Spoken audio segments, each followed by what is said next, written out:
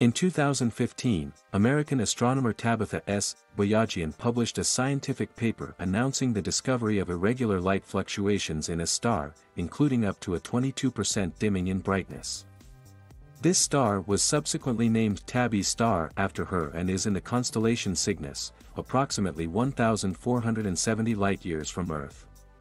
The irregular changes in brightness of this star have not been fully scientifically explained, but one interesting hypothesis proposes that the dimming of light is due to a structure like a Dyson sphere that obscures visible light.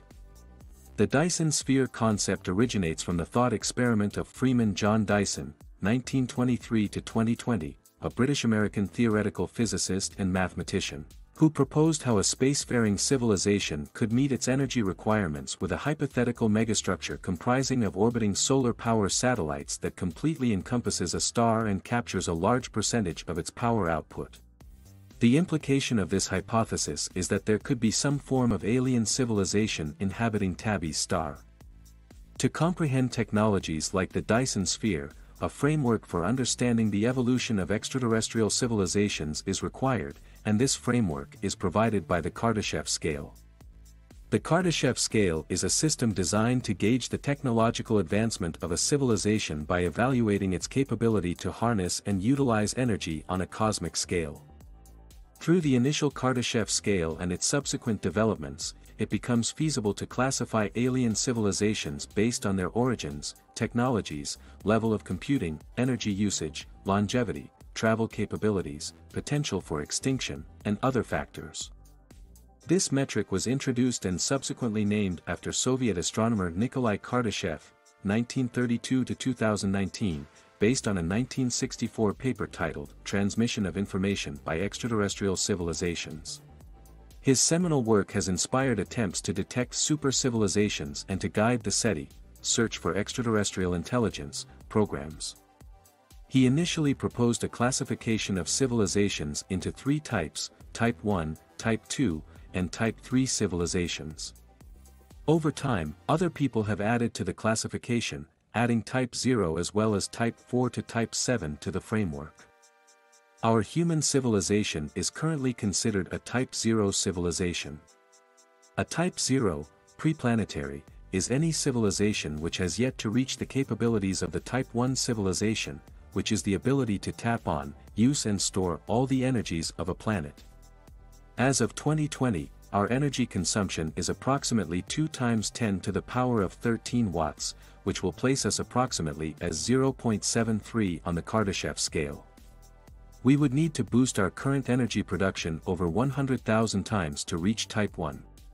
A Type 1, planetary, civilization can harness and store the equivalent of all the energy reaching its home planet, allowing it to become interplanetary. Theoretically, this is approximately equivalent to 10⁻16 watts. Energy is primarily derived from sources such as fission, fusion power, and renewable energy. Such a civilization would possess the capability of interplanetary spaceflight, likely initiating the colonization of other planets within the same star system and achieving the ability to communicate with these interplanetary bases. Interplanetary trade and multiplanetary governments are probable. On its home planet, megascale planetary engineering projects are likely in place, with the potential to manage natural phenomena such as earthquakes and volcanic eruptions. Additionally, medical breakthroughs may have been achieved, leading to the elimination of disease and the slowing of aging.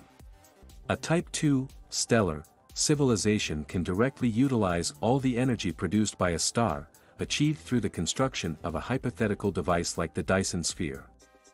By doing so, they would surpass a Type 1 civilization by a factor of 10 billion, reaching a consumption of 10⁻26 watts. By this stage, the civilization should be capable of interstellar travel and communication and begin exerting influence over star clusters in its vicinity. One conceivable technology at this stage of evolution is the ability to terraform planets to render them habitable for their species. For those acquainted with the TV show, Three-Body Problem, at a minimum, an advanced civilization must advance faster than the frequency of extinction-level cosmic catastrophes, such as comet or asteroid impacts. They should possess the ability to vaporize objects on a collision course with their planet or even divert other planets into the path of the colliding object. If all other options fail, they must have mastered space travel to evacuate their home planet.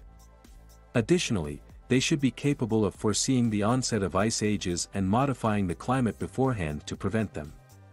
These capabilities should begin to emerge in a Type 1 civilization but would likely only become firmly established once a civilization reaches Type 2 status. Theoretically, at Type 2, nothing known to science should have the capacity to render the civilization extinct, except perhaps in the case of an interstellar war with other advanced civilizations.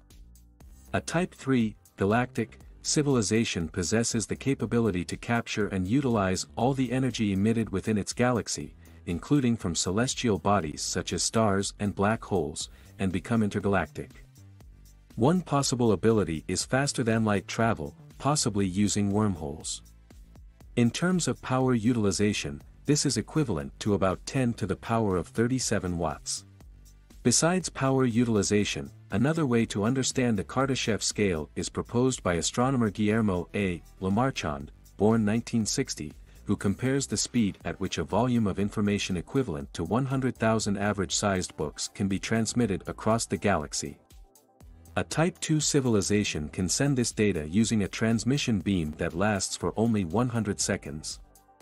A Type 3 civilization can send the same amount of data to the entire observable universe with a transmission time of 3 seconds.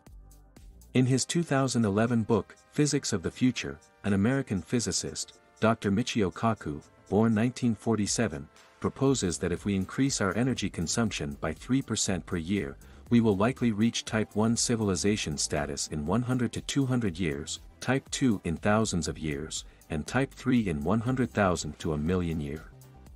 Kardashev is more optimistic. He believed it would take humanity 3,200 years to reach Type 2, and only 5,800 years to reach Type 3.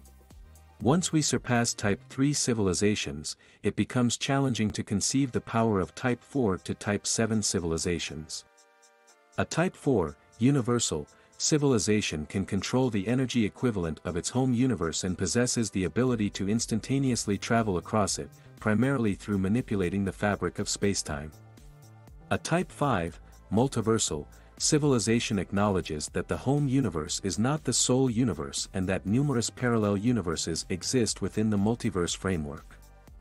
In the many worlds interpretation of quantum mechanics, whenever the universe faces a choice of paths at the quantum level, all possible outcomes of quantum measurements are physically realized by the universe splitting into parallel universes. Each parallel universe realizes one of the possible quantum outcomes. A Type 5 civilization is one that can transcend their native universe and explore the multiverse. As such, they should already have possessed the ability to travel through time into the future. Such a civilization may also be able to simulate or custom-build their own universe.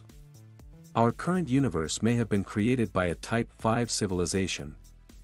A Type 6, megaversal, civilization recognizes the presence of simultaneous multiverses, known as megaverses, where there are infinite instances of all possible pasts and futures for which the civilization can dwell in. Lastly, a Type 7, omniversal, civilization denotes a civilization with an almost godlike ability to manipulate the omniverse, which is made up of all universes, multiverses, and megaverses.